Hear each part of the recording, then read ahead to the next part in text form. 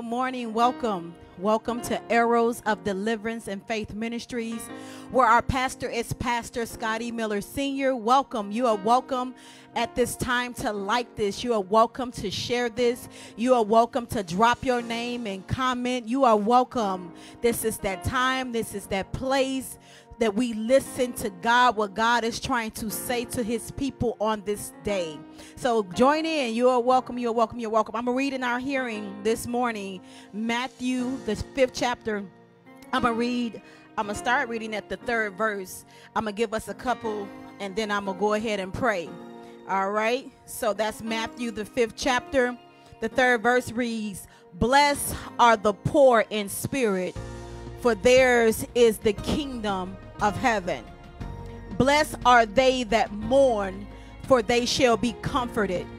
Blessed are the meek, for they shall inherit the earth. Blessed are they which do hunger and thirst after righteousness, for they shall be filled." I'm going to stop at this one. "Blessed are the merciful, for they shall obtain mercy."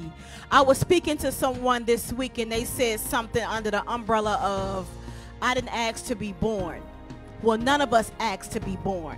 But if we walk around with that mindset, if we walk around looking at God as if he made some type of mistake, or there's some type of issue, or there's always some type of circumstance, there's always some type of problem, I'm always dealing with this, I'm always dealing with that, why me, why I have to go through this, why I have to go through that. If we walk around with that type of mindset all the time, I can see how it's difficult to give God thanks.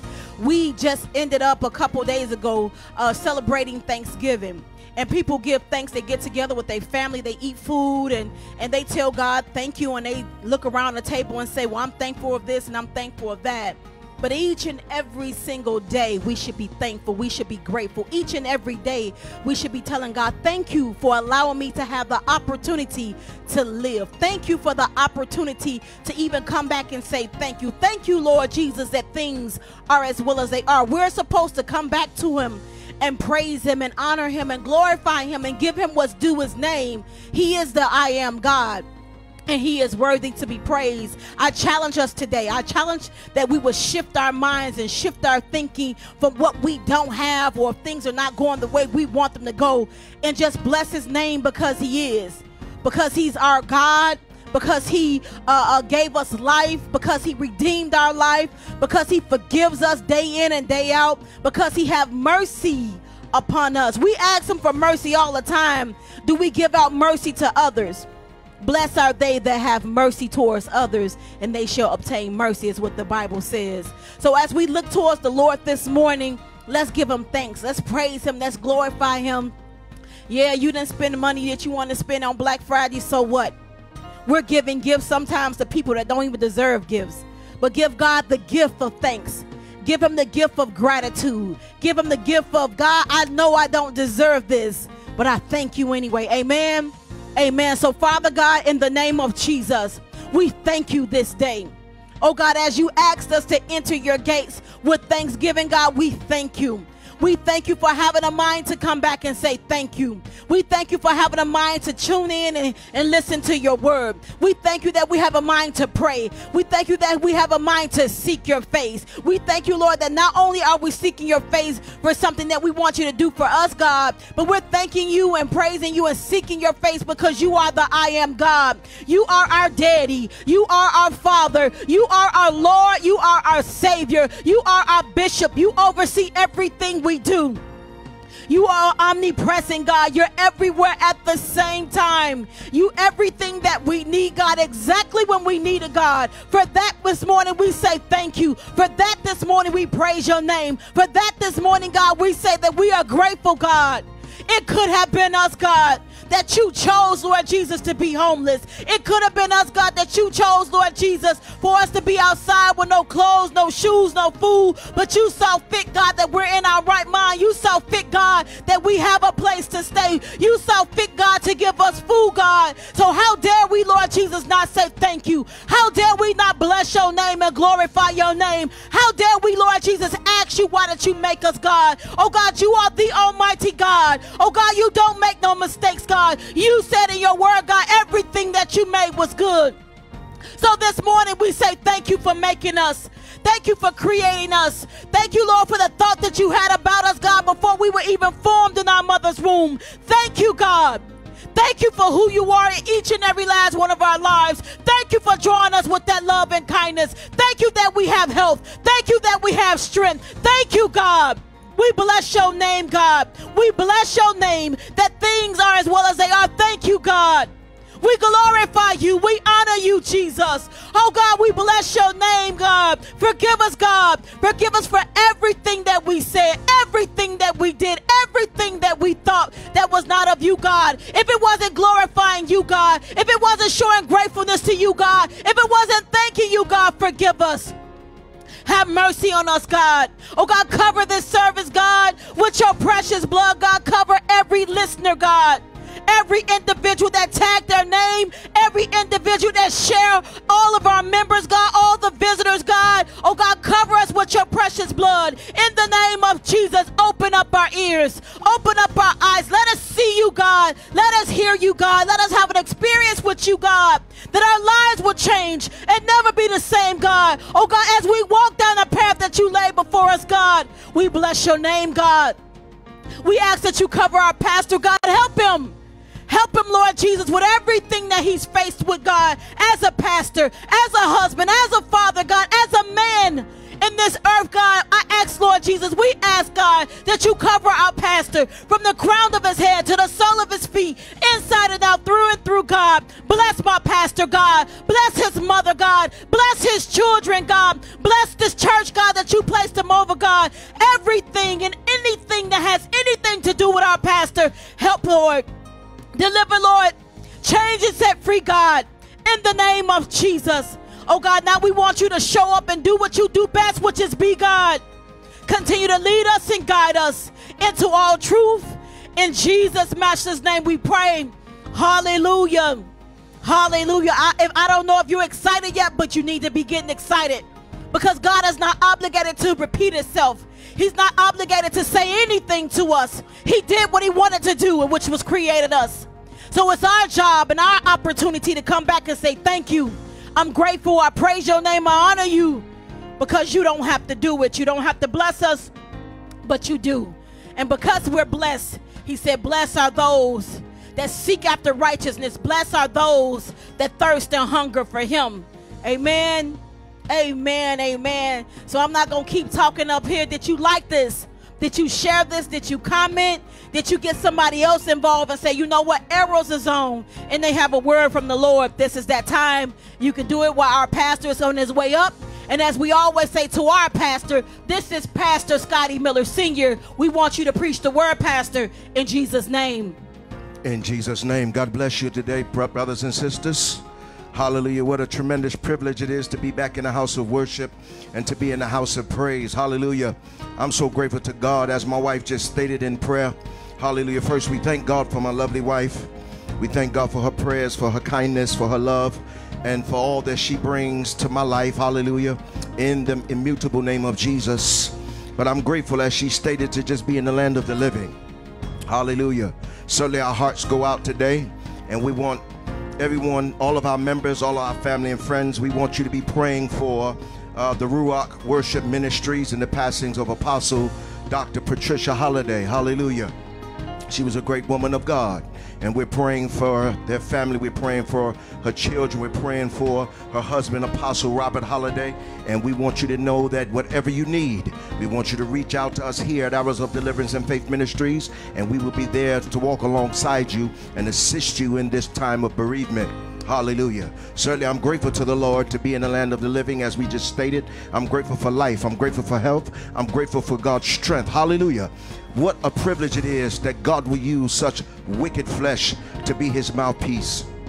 I don't know if you understand it, if you're with me today, but God does not have to use us.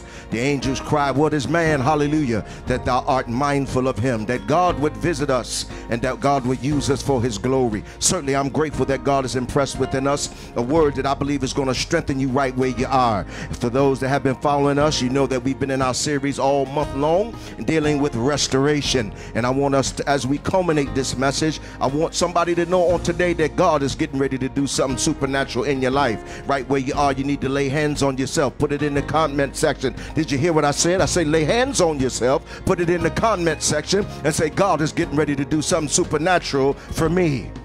Hallelujah. I wish I had a believing church today.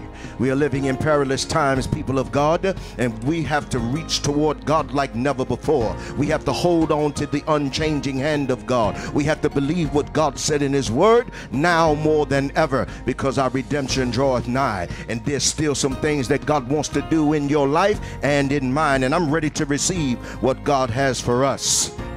We told you when we started this series that we are in the fourth quarter of the year. Hallelujah. And God wants us to finish strong.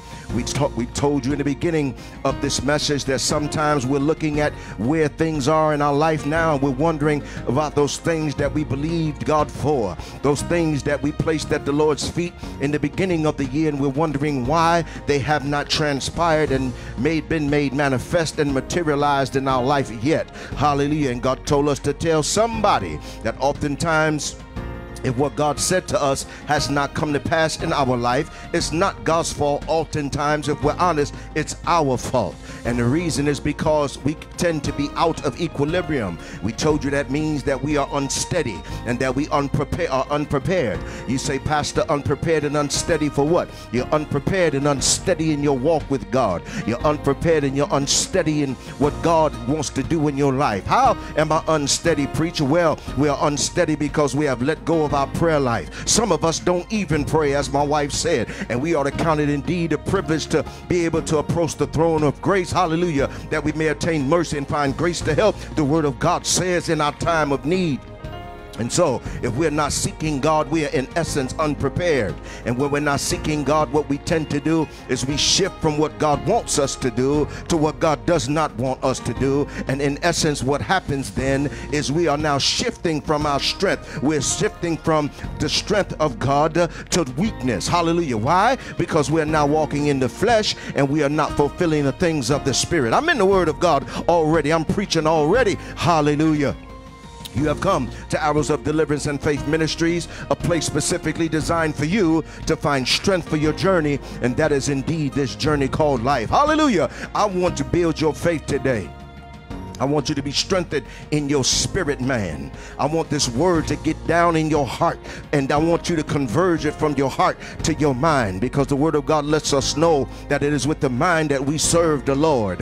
And it is the mindset that the enemy attacks. The Bible calls them the fiery darts of the devil. He will attack your mind. He'll use your negative search of circumstances. He'll use your struggle. He'll use people, places, and things to move you out, hallelujah, from the place that God has designed for you to be. So I want to build your faith today. I want to strengthen you today, so that you can finish this year strong, because God told me that he's going to indeed restore. You wondering why things are dry in your life. You're wondering why contracts are falling off. You're wondering why you're ready to quit and throw in the towel. You're wondering why your finances seem to have dissipated. You're wondering why you're dealing with all the hell that has come against you. And God told me to tell somebody it's because you're closer to your milk and honey now more than you have ever been. Did you hear what I said? God told me to tell you that you're getting ready to walk out of your wilderness, out of your spirit of depression, out, hallelujah, of your dry place, out, hallelujah, of lack and limitation. You ought not ever be walking around in lack and limitation as a child of God. And once again, God told me to tell somebody that you're getting ready to walk in your milk and honey. Hallelujah. I wish I had a praying church on today. If you pray, I'll preach. My series, or rather my text this morning, is coming out of Jeremiah chapter number 33, and we're going to read verses 1 through 9. That's Jeremiah chapter 33. As always, I want you to take notes. I want you to write these down, and in your leisure, read them over again. Go back and listen and watch the message so that you can hear the word of God. We told you on Tuesday night that the word of God, many of us, we think it's just the Bible. No, the Bible is biblical instructions before leaving earth. But you have to listen to the word of God so that the Rhema word from God can speak directly to your life. Jeremiah chapter 33, beginning at verse number 1. The word of God says, while Jeremiah was still confined in the courtyard of the guard, the Lord gave him this second message. This is what the Lord says. The Lord who made the earth, who formed and established it, whose name is the Lord. Ask me, and I will tell you remarkable secrets you do not know about things to come. For this is what the Lord, the God of Israel, says. You have torn down the houses of this city and even the king's palace to get materials to strengthen the walls against the siege ramps and swords of the enemy. You expect to fight the Babylonians, but the men of this city are already as good as dead. For I, God says, have determined to destroy them in my terrible anger. I have abandoned them because of all their wickedness. Nevertheless, the time will come, glory to God, when I will heal Jerusalem's wounds and give it prosperity and true peace. I will restore the fortunes of Judah and Israel and rebuild their towns. God says, I will cleanse them from their sins against me and forgive all their sins of rebellion. I hope you're hearing what the Spirit is saying to the church. God says, then this city will bring me joy, glory, and honor before all the nations of the earth. The people of the world will see all the good I do for my people, and they will tremble with awe at the peace and prosperity I provide for them. My thought this morning, beloved, is coming out of verse number 3. Where God says, ask me. The King James Version says it like this. Call to me, God said. Call to me and I will answer you and tell you and even show you great and mighty things. Things which have been confined and hidden, which you do not know and understand and cannot distinguish. And so my subject this morning, ladies and gentlemen, is He's waiting on you. Would you just put in the comment section, He's waiting on me. Make it personal. Father, in Jesus' name, we thank you. We give you glory, we give you honor, and we give you great praise. We thank you, Lord God, for this privilege now to minister. And we ask, God, that as we humble ourselves in your presence, that you would anoint these feeble lips of clay with the anointing that would destroy the yoke of the adversary off of the lives of this your blessed people. God, I pray that you would give me precision of thought, clarity, Lord God, of speech, and nimbleness of mind. Oh God, to declare the continuity of your word and your thoughts towards your people. Give us, Lord God, an experience with you today as you seek to restore your people. Hallelujah. Help us all to see, Lord God, your love and your unfathomable riches, Lord God, that you are about to bring into our life. Grace, peace, and joy. And we receive it right now. Throw your weight around, Lord. Be glorified. In Jesus' mighty name we pray. Hallelujah. Once again, my subject this morning, beloved, is He's waiting on you. Ladies and gentlemen, in 1932, the renowned Charles and Grace Fuller were overwhelmed with pressure. Their young son was near death, suffering from pneumonia. The Great Depression had wiped out their financial support. I need you to hear me today. And Charles desperately sought ways to remain solvent. In other words, he wanted to remain able to pay their debts that they had incurred. And so he was forced to sell off his valuable orange groves that he had at that time. He did this because he needed to exhaust his wife's inheritance in order to meet their bills. Now his wife Grace at the time, she faced major surgery, and Charles was then forced from his pastorate. Immediately following all of this, a severe earthquake then struck their home in Southern California. Do your research. You'll find this for yourself. And their financial woes then multiplied. Grace felt that she could stand the strain no longer, and she then cried out to God for help. And she went into her husband's study and she opened a book that her husband had full of the great preacher Charles Spurgeon's sermons, and she found a message that he had preached 70 years before from this very text in which we have given you today in Jeremiah 33 and verse number 3.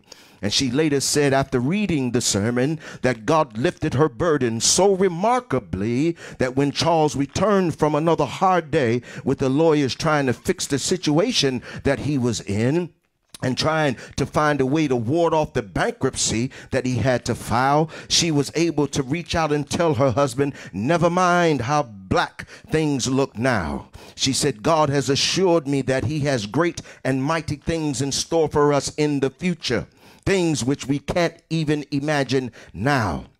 Now, as time passed, Charles and Grace Fuller, I'm going somewhere with this today. As time passed, Grace and Charles Fuller traced in that moment the faint beginnings of their work to come. An incredible ministry. I need you to research it for yourself. They had an incredible ministry of radio, an incredible ministry of evangelism and education. Not long after, Charles would then pen this very verse under his signature, and it became their life verse. Ladies and gentlemen, it was A.W. Tozer. He said, and I quote, "It is doubtful whether God can bless a man greatly until he has hurt him deeply," end quote. You see, there's going to come a time in your life where you'll wrestle with your flesh. You will wrestle with your flesh, and you'll wrestle with the Spirit of God. You'll wrestle with God and what God has called you to do. You'll go back and forth, up and down. It seems like you're in and you're out. Seems like you gain ground only to lose the ground that you gained. In other words, why am I saying all of this? I'm saying this because somebody this morning is wrestling with something, and it seems as if you're losing, and you're now sitting on your gift and you're focusing on your negative situation when you should be working in the kingdom of God. The devil has told you that you can't make it and that you will not win. For somebody, the devil has told you that you will not get up out of that situation that you're in. Your pressures will not change. Shut up, devil. Hallelujah to God. You've got to shake that off from you and tell the devil that he is a lie. Ladies and gentlemen, the devil is a liar this morning. You got to get up from that place. If you've fallen, God told me to tell somebody, he says to you right now that it's time for you to get back up. God said to remind you that you are more than a conqueror. Satan has told somebody this morning that because of some negative choices that you've made in your struggle, oh yes, you're struggling right now. You might not admit it. You might not have told anybody. In fact, only you and God know what you're dealing with. It might be that mentality, what's going on in your head. I don't know what it is, but all of us are struggling with something. Why? Because the word of God tells us that all have sinned and come short of the glory of God. I feel my help now. Thank you, Jesus. And so then, being that we're all struggling with something, we cannot listen to the lie of the devil, because God said his strength is made perfect where? It's made perfect in our weakness. But what we tend to do is, I already said it, we tend to shift from our strength. We stop praying. We stop fasting. We stop going after God, and we embrace those things that God does not want us to embrace. Let me slow down. For somebody today, the enemy has told you that there are things in your life that you're never going to receive from God. He's told you that God won't use you. Well, watch this. If that would be the case, if that was true, that then disqualifies all of us this morning. Doesn't it? Doesn't it? It disqualifies all of us if that would be the case. Ladies and gentlemen, you've got to get up from there. I'm reminded of Peter, who thought the same thing when he denied the Lord 3 times. And what we must understand is that his works failed God, but his faith didn't fail God. His faith could not fail God, because God himself prayed for Peter. Hallelujah to God. Peter denied the Lord, and Peter felt so bad that he thought his life was over. The Bible says he went back. Did you hear what I said? The Bible says he went back to doing what he used to do, the familiar and the mundane, not realizing that God still had a purpose for him, as he does you too. His works failed. But his faith couldn't fail. The Bible says that Jesus prayed for him, that his faith fail not. What am I saying to you today? What I'm saying to you is that regardless to what you've done, that you should not have done, God says he already knew that, but he already prayed for you. So you got to get up from where you are and tell the devil that I'm still got the victory. All I do is win, win, win, because I'm walking with God. Ladies and gentlemen, you got to have faith in God, and you've got to trust him to bring you out in spite of what you're going through. Jesus told Peter that Satan desired to sift him as wheat, and he wanted to grind him up. But thank God, God had him covered. And he said, Peter, when you're converted, here it is. He said, I need you to strengthen my brothers. Strengthen your people when you are converted. In other words, Satan wants to grind somebody up today. And it seems like all hell, yes it is, all hell has now come against you. But God sent me out to tell somebody this morning that he's already prayed for you. And you shall have the victory. In Mark's gospel, chapter number 16 and verse number 7, when Jesus was resurrected, God said, go tell my disciples and Peter. Did you hear what he said? He said, go tell my disciples and Peter. Why? It was because Peter still had purpose. He went on to preach the most powerful message ever heard. We're still preaching what he preached on the day of Pentecost. In that 3,000 souls, the Bible says were saved. I want you to know that you still have purpose today. Somebody, you're listening to me right now, and you feel so depressed because of what's going on in your life, and you've been sitting on your gift. You've not been going after God. You've not been praying and seeking God. But I just told you, you got to get up from there and let the devil know that I still serve a God. He's a God of another chance, another chance, another chance, another chance. We taught about that. You've got to understand that God still loves you. God still has a plan for your life. And so now as we look at the word of God, I want you to notice with me the command that God gives Jeremiah. We're still in our series Restoration as we culminate and finish it this morning. But I want you to notice with me the command that God gives Jeremiah in our text. I want you to notice I didn't say the request of even the invitation, but the command that God gave him. I hope you see it here. God commanded Jeremiah to pray. He said, Jeremiah, call unto me. In other words, ladies and gentlemen, Jesus said in Luke's gospel, chapter number 18 and verse number 1, that men ought always to pray and not faint. And that faint means quit. Many today, beloved, are fainting and quitting and giving up. People everywhere are throwing in the towel on their marriages because of the lack of commitment and the lack of love. I mean real love, because of what they don't like the spouses are doing. Instead of believing God to bring change, people are walking away from God because their love for him is growing cold. And lawlessness has now become stronger than their commitment to God. Jesus says to us in Matthew's gospel, chapter 24 and verse number 12. What did he say? He said, because iniquity shall abound, the love of many shall wax cold. But he said that he that shall endure to the end, I'm going to endure, y'all. What about you? The same shall be saved. Do you want to be saved today? Or are you embracing everything in the world? Are you embracing, hallelujah, and addicted, hallelujah, to limitation and the mundane status quo? I don't know how you feel about it, but I'm going after God. I want everything that God said belongs to me. I want the cattle and the 1,000 hills because they all belong to God. And God says if I walk up right before him, I can have what I want. And that goes for you too. The Apostle Paul tells us in 1 Thessalonians chapter number 5 and verse number 17 to pray without ceasing. And so then now this is a command from God. And it's God that takes the initiative. Aren't you glad that God takes the initiative to go after you? Would none of us be saved if God didn't touch us? Would none of us pray if God didn't give us the mind to pray? Would none of us fast if God didn't give us the mind to come after him and bring this nasty flesh under subjection? None of us would be here today if it had not been for Jesus. I thank God for the Lord.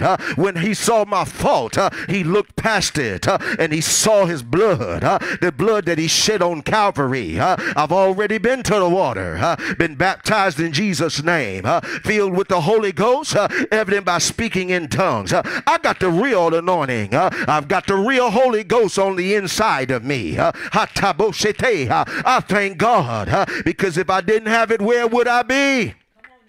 Where would you be? He says to pray without ceasing. And so then now, this is the initiative and the command of God. God says to Jeremiah, call me. Now I must ask you a question today. Let's get into this word. Have you ever had anybody give you a card with their unlisted number on it? I'm not just talking about any Joe Schmo. No, I mean an important person that says, call me. On one occasion, I need you to get it. Many people have given me their number and I misplaced it. And didn't even know what happened to it.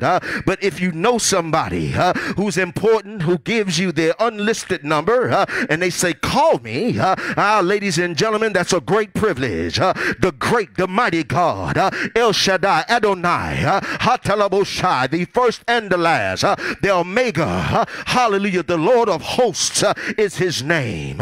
Beloved, he is the one who says, call on me. And so this morning, he is the one who has given us his privilege number. Did you hear what I said?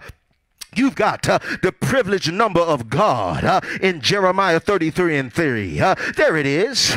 God says, here's my number, and I'm waiting on you. He says, I want you to call me. You want me to do some things for you. You want me to open some doors for you. You want me to get some things out of your life that the devil brought into your life, but you won't talk to me. You won't get on your knees. You won't lay down prostrate and humble yourself. And God says that I'm waiting on you. I want you to call me. God says it's my invitation to you. I don't know who you are, but God sent me out with this word to tell you as we culminate this message and this series. He wants to restore you, but he's waiting on you. Now, most of us can't pick up the phone. Watch this and call a lot of big shots in government.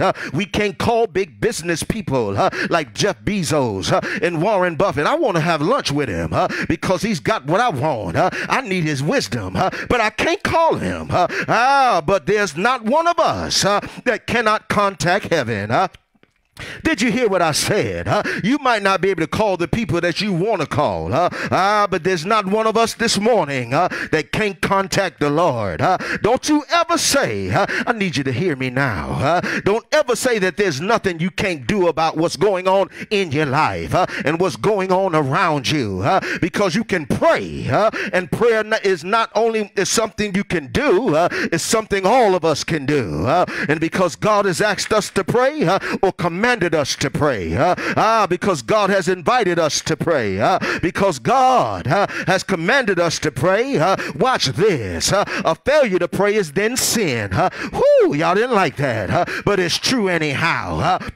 A failure to pray is sin, but this invitation this morning and failure to pray is also an insult to God. Why? Because it's also a privilege, and so then failure to pray is folly on your part and mine, because God gives us an opportunity to do what? To commune with him. So failure to pray then is a tragedy, and we deny ourselves the wonderful privilege to enter into a colossal tragedy. That's what happens when we don't pray. We enter into a colossal tragedy in life, and yet still we won't pray. I hope you're getting the message today. You want to be restored? God says he's waiting on you. In Proverbs chapter number 2, beginning at verse number 1, the Bible says, my son, listen to the word of God. That's not gender, that's ladies and gentlemen. He says, if thou wilt receive my words and hide my commandments with thee, so that thou incline thine ear unto wisdom and apply thine heart to understanding, yea, if thou criest, there it is, call unto me, if thou criest after knowledge and liftest up thy voice for understanding, understanding, if thou seekest her as silver, and searchest for her as for hid treasures, then shalt thou understand what? Thou shalt understand the fear of the Lord, and find the knowledge of God. For the Lord giveth what? He giveth wisdom. And out of his mouth cometh knowledge and understanding. Jeremiah 29:11. We all know this text. It encourages us to know God said, for I know the plans that I plan toward you, says the Lord of hosts, thoughts of peace and not evil, to give you a future and a hope. In other words, beloved, God is in the business of hashab, and hashab is the Hebrew word. Hallelujah. For what? It's the Hebrew word for his planning, his thinking, and his creating. Creating what? Hashab is God created in each of us. I need you to hear this. His peace. In fact, one of the many names of God is the Lord is peace, or Jehovah Shalom. And that's what needs to be restored in someone's life this morning. So why then does his peace, this is my question, why does his peace seem to be so elusive at times? Well, if we look honestly at ourselves, we can often trace the root of calamity in our own lives, even to us refusing to recognize what? Recognize Jesus as the source of our peace, who then encompasses our blessing. He encompasses our wholeness, and he is our completeness. Like the people of Judah, I'm back in the book now. We often close our ears to his trumpet call, and we determine to walk down our own path, and it's a path of destruction, y'all. And the Lord who sees all, what does he do? He continues to extend his olive branch to us. God, he wants to give us his peace today as our hope for a better future. And ladies and gentlemen, watch this. The Hebrew word for future is a harit, which literally means to end. David confirms that this end is what? I like this part. He said it's shalom. In other words, it's peace. In Psalms 37 and 37, David said, mark the perfect man, and behold the upright, for the end, a harit of that man is shalom or peace. And right in the center of Jeremiah, I'm almost done now. Right in the center of Jeremiah 33 is a passage which prophesies of peace. It prophesies of prosperity. It prophesies of comfort and hope for the kingdoms of Israel and Judah. National restoration, universal redemption, and the spiritual healing of both the northern and southern kingdoms are the key elements in this text. While echoes of God's judgment, I need you to hear this, on the wicked precede and follow this message of hope for Israel. Jeremiah, I need you to listen. He spent most of his life warning his people of severe judgment to come if the nation did not repent of their evil. That's what I'm talking about today. When we come to God in prayer, we've got to repent. He said if they did not repent of their evil ways and return to the Lord their God, he was faithful to his calling. Yes, he was. Oh, yes, he was. And yet what have the Jeremiah dealt with? He had to endure an onslaught of mocking. He had to endure loneliness, imprisonment, and rejection. I know you don't like what you're dealing with today, but you've got to remain faithful to your calling. You've got to continue to do what God called you to do. That's if you believe that God called you.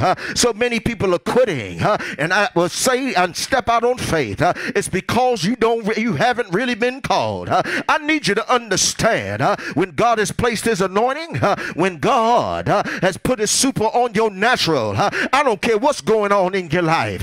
You will not throw in the towel. Why? Because the seed remaineth in you, and God is still going to pull at you. He'll wake you up at 1 o'clock in the morning. He does it to me all the time.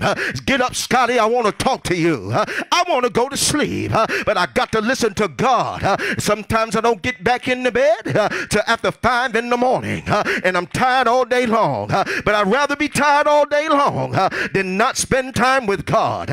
Somebody, you need to get up and go before God, because God wants to spend time with you. Hallelujah. Jeremiah was faithful to his call, and he had to endure a whole lot.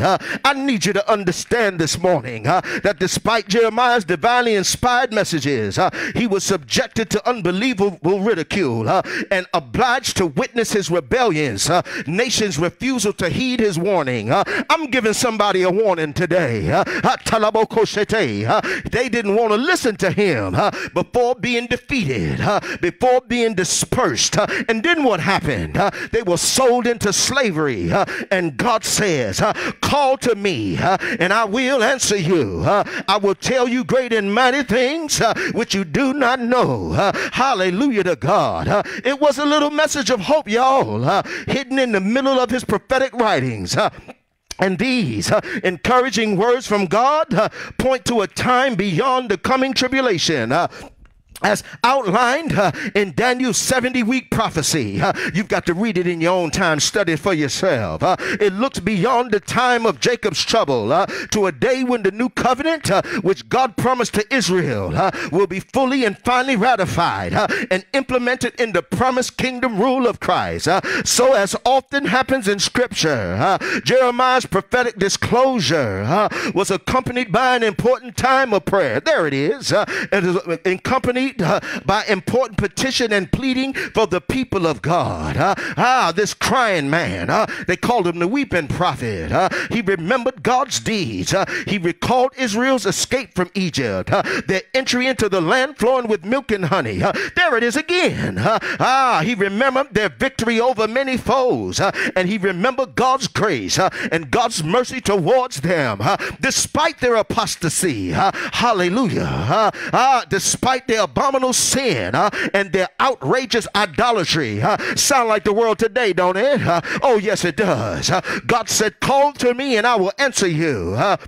And this, beloved, was God's words of encouragement to this weary warrior.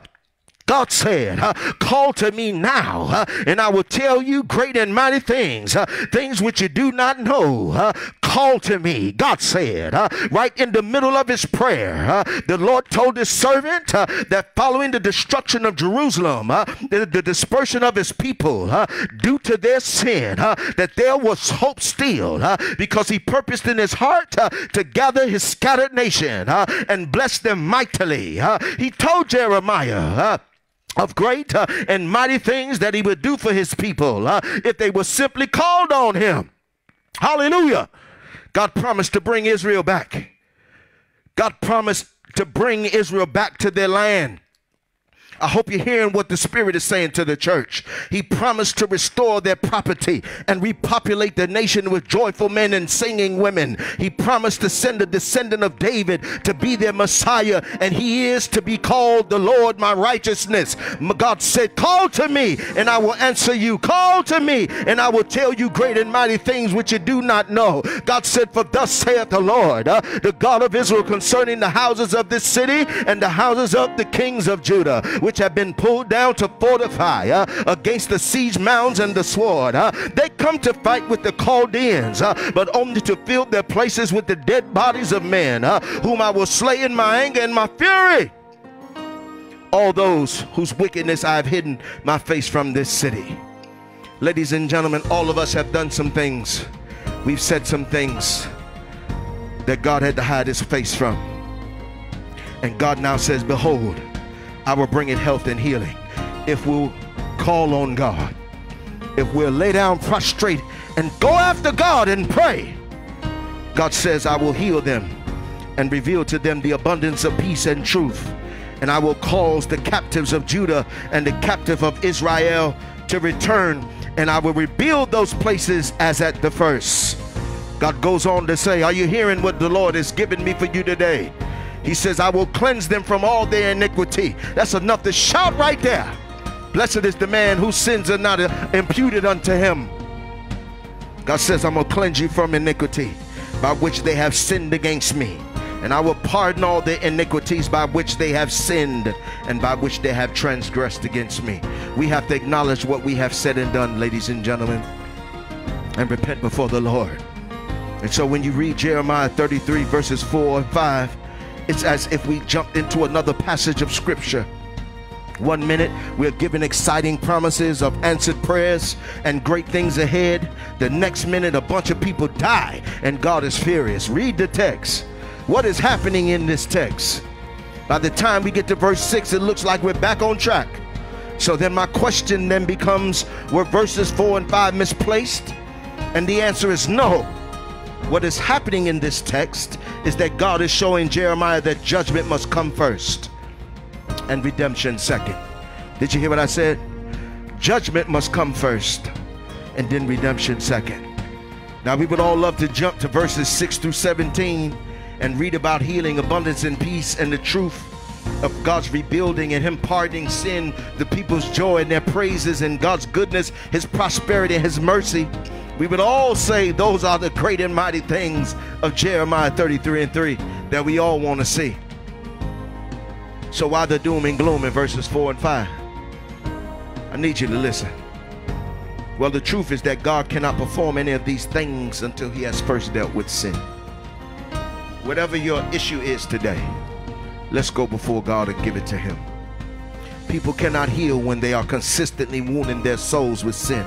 People cannot find peace and truth when they are ignoring the truth. People cannot be pardoned of sin when they have not repented and forsaken their sin. People will not be restored if we don't acknowledge what we are doing and where we are and give it to God. God wants to show us all great and mighty things. And often we pray and we ask God to heal, rebuild, restore, and show mercy just to see the opposite take place. We cry out to God to answer us, and he shows us more hurt and disappointment. No doubt. Watch this. This is how Jeremiah felt while he was in prison. The Bible says the word of the Lord came to him a second time. Where was he? He was locked up. Why do bad things happen to good people? Why do we have to go through what we go through? We have to go through them because God is developing us. God is showing us who he really is. This is where Jeremiah was. The truth is, God had to, and he has to deal with the sin before he can perform those good things in verses 6 through 17. But watch this. I encourage you, when the sin is dealt with, then God begins to do those great and mighty things that he promised in verse 3. I want you to be encouraged today, beloved, and know that God has a plan for your life. Do you remember what God promised Jeremiah in verse 3? Look at it again. He said, I will show you. Somebody, I need you to just make that personal. God is getting ready to show me, hallelujah, things that are great and mighty in your life. God said, I'm going to show you things which you do not know. Ladies and gentlemen, we don't always see what God is doing behind the scenes, yet he invites us to call on to him and trust him anyway. He promises to show us those things that are great and mighty. I don't want you to understand, I don't want you rather to miss that the key and the power of this text, hallelujah, is in the source, and it's found in verses 15 and 16. Jesus is the answer. He was the answer for Israel in this text. He was the answer for Jeremiah, and he is also the answer for all of our lives today. He will come to execute judgment and righteousness and then bring deliverance. This is what Jeremiah prophesied about, and he said they will call him the righteous branch. Would you hold on to that branch today so that God can bless you? He's waiting on you. Now go after him. Father, in Jesus' name, we thank you. We bless you. We thank you for your word, Lord. I pray for these, your blessed people, Lord, that your word was easily entreated and received. Help your people, God, to understand that you're not just inviting us, you're not just calling us, but you are commanding us now, that if we want to see that which you have predestined for us, we have to call upon you. Hallelujah. We have to lay aside every weight and sin that does so easily beset us. And we ask God for your help. We ask for your assistance. We ask for the Paraclete, the Holy Ghost that you placed within us, Lord God, to now have rule over us.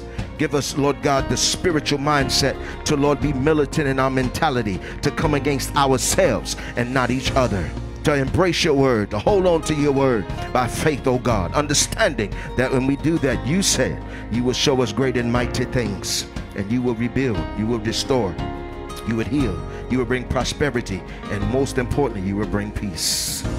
We thank you, Lord, and we believe by faith that it's done in Jesus' mighty name. Beloved, there might be someone today that you need the peace of God. Hallelujah. You can reach us here at the church. We're waiting for you. But you have to call. You have to call. Did you hear it? There it is again. You've got to call. And once you call, our prayer intercessors will be there waiting for you to help you touch heaven. Somebody just needs to touch someone that's touching God. Hallelujah. As the woman with the issue of blood did. She didn't touch Jesus physically, but she touched what was touching him. And we're waiting on you. We want to walk alongside you. There might be someone that wants to join this church. I want you to understand that we would love to have you. We want you to partner with us and help us build the kingdom of God. And we would love to have you.